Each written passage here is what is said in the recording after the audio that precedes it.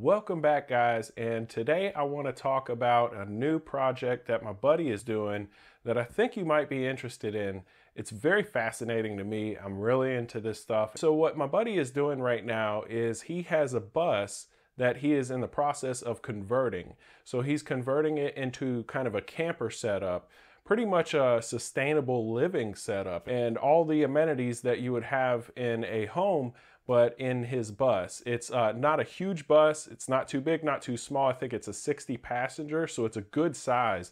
And we got some footage. I went out and hung out with him for the day and saw what he was doing, and it's really impressive.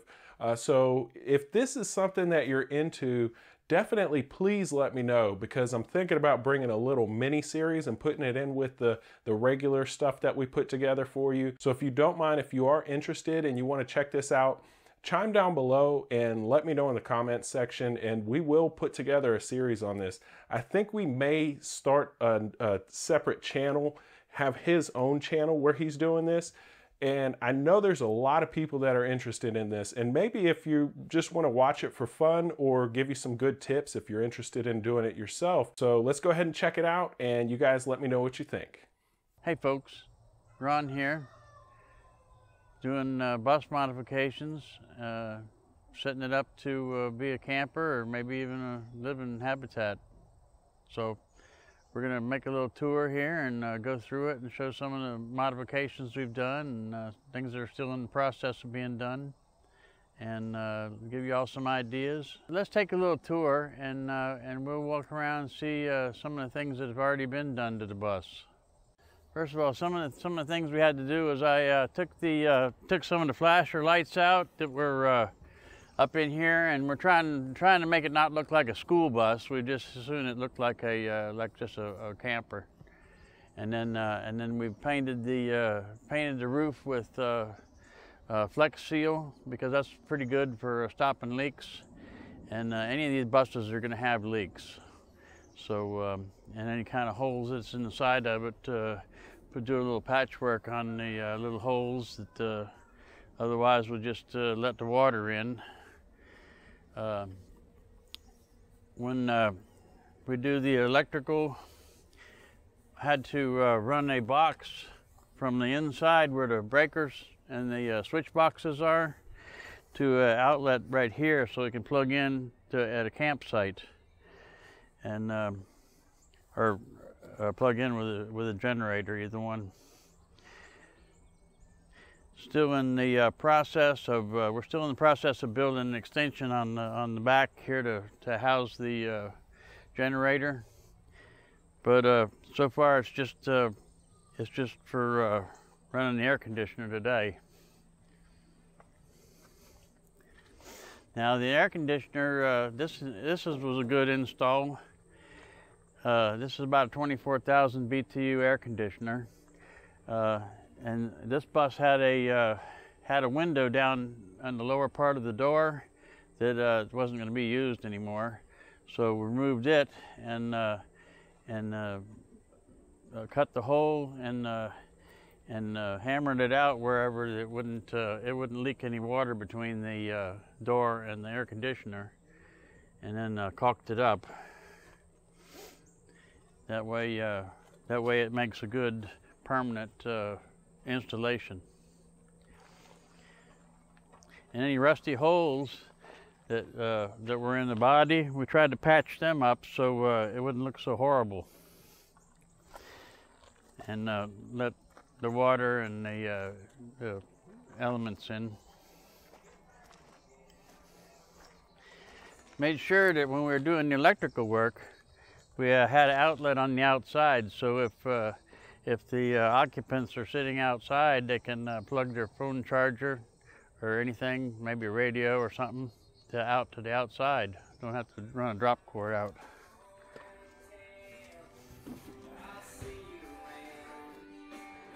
There's a lot of work to be done on the electrical wiring. Had to put in industrial type wiring so we didn't have to try to conceal it like you would in a household wiring.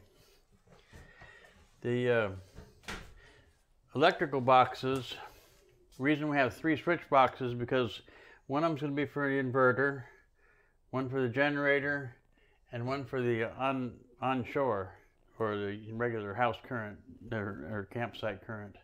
That way you can shut the other two off no matter which one you're using. And then run all of these to the breaker box.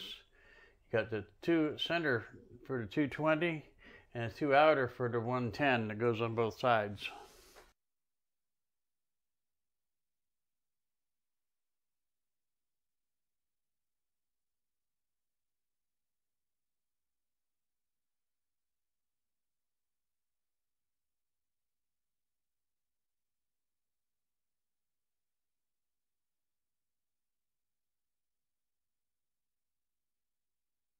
This is going to be for the air conditioner right here. We got it right now hooked up to the generator. But this is going to be a permanent outlet right here for the air conditioner.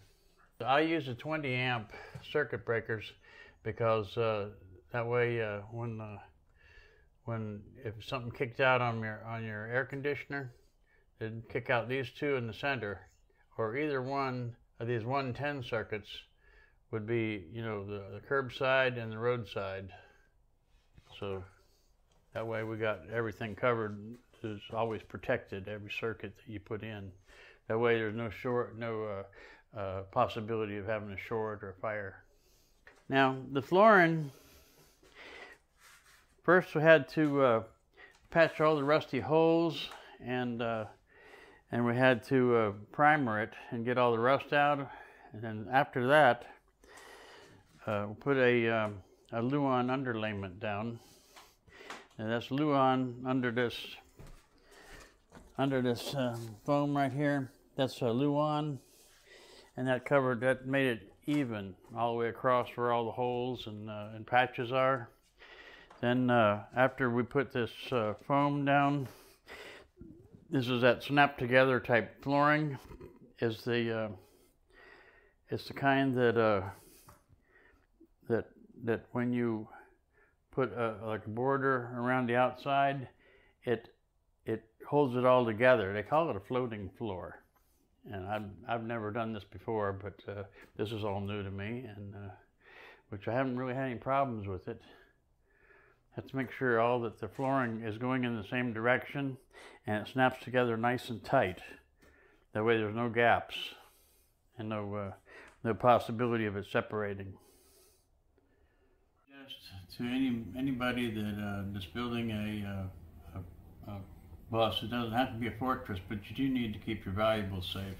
So I suggest everyone get some kind of safe. This one right here seemed acceptable right here. Not impenetrable, but nonetheless it's something that your drug addict or something wouldn't bother with. You know, it's not going to stop a hardcore safecracker. And so we always make sure you got something somewhere to put your valuables in. And now I got this TV mount right here to kind of cover it mostly and disguise it, so people won't notice the safe.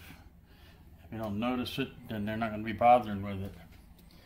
Another thing, I always want to make sure that when you do electrical work, you put in one of these outlets that has the charging ports. That way, even if you left your charger at home, you can still charge your phone or your laptop. Okay guys, so there is my buddy's footage of his bus that he's converting.